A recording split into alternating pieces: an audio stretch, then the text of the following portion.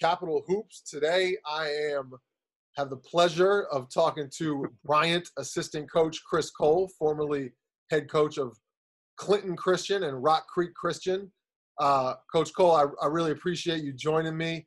I talk to you periodically throughout the year, but it's really cool to catch up and see you through this screen here. And I'm eager to hear what your life has been like, over the last 2 years since you departed Rock Creek.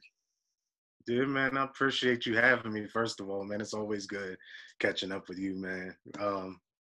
2 years in, man, I loved it at Rock Creek, but decided to take another challenge on. And we're 2 years in. We got a program that's kind of on the uprise. So I'm happy to be a part of that. I think I'm working for one of the best coaches in the country. I think that's starting to become prevalent. So our first year, we were the only school to triple our win total because we took over a program. When I first got there, we took over a program that was 3-28. They had some good guys on their team and everything, but the program was kind of run a little differently and all that. So we took over a program 3-28. Our first year, we won 10 games. We thought we threw away a couple, thought we should have won more. This past year, we won 15 games, and that's almost 5 times as much as when we took over. So we're on the uprise, man, and we think we got a couple of good guys coming in that can help us push us over the hump, man, to get that NEC title. So I want to rewind to when you took the job. Tell me, how did that transpire? I mean, obviously you're in the basketball world through and through, and you have tons of connections and tons of people. But how did that come about? How did that come about? You were approached and you applied for it, or you interviewed? How did everything kind of come together? Well, I had been thinking about it for a couple of years, and I've turned down some stuff because everybody knows I'm a little bit of softy when it comes to the kids and all that. So I kind of navigated my way to make sure that I didn't leave anybody behind. So I made sure most of my guys that were at Rock Creek at the time were seniors, and I didn't recruit as much as I would have in the past. So the only kids I ended up leaving behind was Kyle Rose, who ended up going to Roosevelt, and all that. And then there was another kid. I don't think we're allowed to mention recruits' names and stuff like that. But there was another kid that we ended up putting them in a better situation. So I only had left 2 behind. But to start it off, man, I had been talking to Coach Jared Grasso for a while. He actually his first job was at Hartford University during my freshman year. Okay. So he ended up, his first full-time coaching job was at Hartford University playing for Larry Harrison, who's now at West Virginia. Okay. So he ended up, I always kept in touch with Coach Harrison, always kept in touch with Coach Grasso. He was over at Iona where they won 5 tournament. They went to the tournament 5 times out of 7. Wow. He recruited 30 pros and all that. So he was a good connect for me to have just to learn from. So I always bounced ideas off of him and all that. And then when he ended up getting the job at Bryant, Coach Harrison reached out to me and said, if I'm ready to contact Coach Grasso, I contact Coach Grasso. And then we already had a relationship, you know what I mean? Because he coached me his first year. So it's just ironic that his first job was coaching me. Now his first head job is my first assistant job. And it comes full circle. Yeah, college world kind of works like that, man. But so tell me about your day-to-day duties, both during the season and in the off season. I want people to understand all that goes in to doing what you do. Because it's obviously a lot different than when you were a high school coach. Right. Well, what I'm usually in charge of is I do all the player development stuff. That's kind of my background with some of the stuff. So I do a lot of player development stuff. What does that mean exactly? Well, that's working out guys for individuals. That's doing our 20, because we in our program, we put an emphasis on player development. So if we have a 2-hour practice, 45 minutes of it may be player development. So I'd make sure I take care of all that stuff on the court, but not only on the court. That's all. We got all of the stuff as far as film and everything like that, along with classes. You got to make sure your guys are. Our coach, he wants to treat us like we're head coaches, so he gives us room to kind of do almost everything. So it's not like one person is in charge of this or that, except for the player development phase. So we all get about 3 or 4 kids that we're in charge of their academics and kind of their daily routines and lives and stuff like that. So you make sure we do that. And then we all got to chip in as far as game planning is taken care of. So during the season, we all got a certain amount of scouting reports that, he navigates who does what. And, I'm involved in that as well. But, So man. when it comes to scouting reports, are you in charge of, like, for every report you do the defense and so does the offense, or is it just like you take a third of the games, he takes a third of the games, someone else takes a third of the games? Yeah, it's just like that. You take a third, and I'll take a third. He takes third. He takes third. But if Phil Martelli needs help with something and he asks me, then I need to get it done. Same thing with me.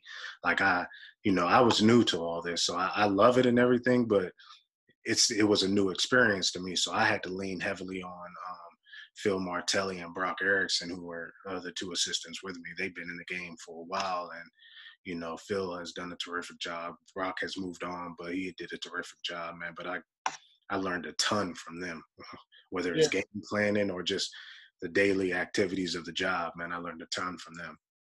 Yeah, tell me about everything you're able to soak up. I mean, I know you're a hungry guy.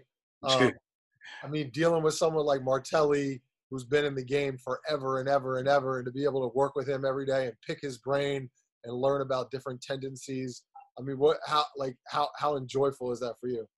Man, it actually they always tell you to try to find something, as your job that you love. I can't picture doing anything else, man. I love what I do. So, and being around Telly, man, Telly's the best, man, when it comes to game planning, when it comes to X's and O's. He's really good. And then on the administrative side, so what I do is he's an intense guy. So I ask questions here and there, but I kind of watch what he does, so I can better my game and all of that. But nah, man, like I said, our staff is phenomenal, man.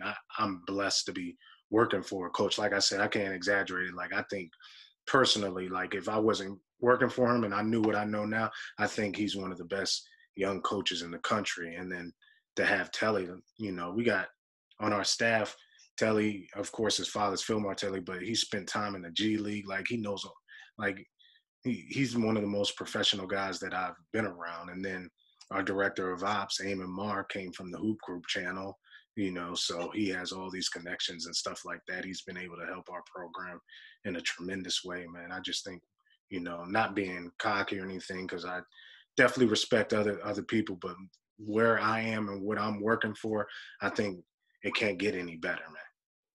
So tell me about the challenges that you face. Obviously, you don't coach a top 25 team. You're not getting the 5-star recruits. I mean, your job has to be a little challenging because a lot of players that you get probably hope that they're going to go higher. Right. And I'm sure it presents additional challenges that maybe higher tier teams don't have to deal with. Talk to me about that. Well, it's funny you said that, because I know I harped on our staff, but everybody on our staff has a chip on their shoulder. So we're kind of relishing that, of turning the program around and building a family-like atmosphere with the kids who have a chip on their shoulder and all that. But you got to remember, I was at Clinton Christian where they didn't have a basketball program. Right. So I was in the DMV where you got all the top schools. It's the best high school basketball in the country, where they didn't have a basketball team. And, we ended up winning, 3 championships in 5 years, being in the state playoffs the state championship almost every year, 4 all-MEC guys out of 5 years. That's the kind of stuff I like and I relish. So it's a challenge. I would say that, in the recruiting circles maybe and all that, but what you have to do is start winning. And that's what we've done. Like I told you, our first year, we won 10 games after they won 3. And then We win 15 games the next year. We end up playing Maryland, almost tied with them with 10 minutes to go. We end up losing at the buzzer to Rutgers. We end up beating Fordham. Like, these are things that kind of move your program along, and then you end up getting recruits that you kind of covet, and they start to see the progress and how it's going. And this is how special things starts, man. And we've been able to do that. We've been able to upgrade our talent, and we're ultra excited, man. We just had a Zoom meeting the other day with the team. Like, everybody is ultra excited, man, to shock the world, man, because we're coming. When was the Fordham game? That was this past season or the season before? Yeah, no, this was this past season. Actually, our first year that we took over, we ended up being tied with 1 minute left to Iowa, who was top 25 in the country. And that's just a testament to Coach. Like, he really coaches butt off, man. You know, you look at the talent gap and you would assume that we shouldn't be in that game. But nah, we beat Fordham this year. And then so Kyle Rose plays for Fordham. Yeah. So you coached against Kyle Rose and you beat him. That's pretty cool. Tell me about that. Oh, tell him about it. Yeah, I tell him about that every time I see him. I take it easy. Tell me about that. What was it like coaching against him and knowing his tendencies and just being able to be on the same court against him? You know what's funny, though? It's funny about knowing his tendencies and everything like that. So I'm looking, you know, because, of course, man, Kyle was with me since 9th grade, and I'm looking, and I love the kid. I'm looking at and layup lines, and I can't find him. I'm like, where is this kid at? Like, you know, just dap him up real quick before the game. I forgot the kid grew 2 inches. So I'm looking like he grew 2 inches. His body gets all big. So I'm looking at him like, okay, man, the kid. And did he play a lot in that game? Because I know his playing time wavered a little bit, right? Yeah, he played a little bit in that game. He played, I think, maybe 15 minutes or something like that. So he came in, and I actually, you know, had a bad call. I told one of the guys guarding him something bad, and he ended up producing off of my knowledge of his game. So those things were good, man. I was able to play against another one of my, and I don't want to keep mentioning guys' names, but another one of my players my first year was actually we ended up playing Rhode Island my very first game of college. So those things, man, are special, man, because you build relationships with those kids and their parents and everything, man. And those type things, man, you can't make up, man. It's storybook. Tell me about what's going on with you with recruiting in relation to COVID-19. I mean, it has to be obviously unprecedented times, but for you, when your job right now is to be out there landing kids, getting commitments, making relationships, following up on those relationships, and then you got to do everything, I guess, by phone or by Zoom or by FaceTime or whatever. Like, tell me about kind of your day-to-day life over the last month. Well, if anybody knows Coach Jared Grasso, they knows we're still working, man. We're on the phone all day, every day. We're in coaching meetings through Zoom 3, 4, 5 times a day. We're keeping in contact with each other. We got our board up of, you know, guys that we want to attack and this, that, and this, if we don't get to this guy, like, we're working, man. I literally, you know, I've been trying to catch up on all these Netflix stuff that I keep hearing about in Ozark, but I can't watch any TV, man, because people know me. When I get on the phone, I got to walk around. So I'll get on the phone, walk around, talk on the phone for an hour, come back in the house, my phone rings, I'm back outside. Next thing you know, Coach wants us on a Zoom meeting. So no, we're attacking this like we were just in the office, man. We have, like I said, everybody on our staff, including our kids, have something to prove, and we're trying to make sure that we take the biggest step this next year. And we're really excited about Bryant basketball going forward. Do you find that the targets that you're talking to, the potential players that you're trying to get, are they more receptive to talking right now because they have so much more time and they're sitting around the house, and during the normal course of the year, they're busy, they're playing basketball, they're doing all this stuff. Do you have like more interaction time with them because of the time, or? Well, I don't know if it's that, because, you know, kids are kids, man. They don't have to pick up the phone if they don't want to. Right. And they have plenty of time to do other stuff, whether it's play video games or anything. So I don't think that time of them being at home is the difference. I think we've been able to have kids be more receptive to the way we're doing things, whether it's how we built relationships before COVID-19 or how we're attacking recruiting. Like I think we've done a good job. And the fact that we have progressed every year and our name starts to go on ESPN and stuff like that, people start to see Bryant more. Because when I first got the job, nobody knew what Bryant was.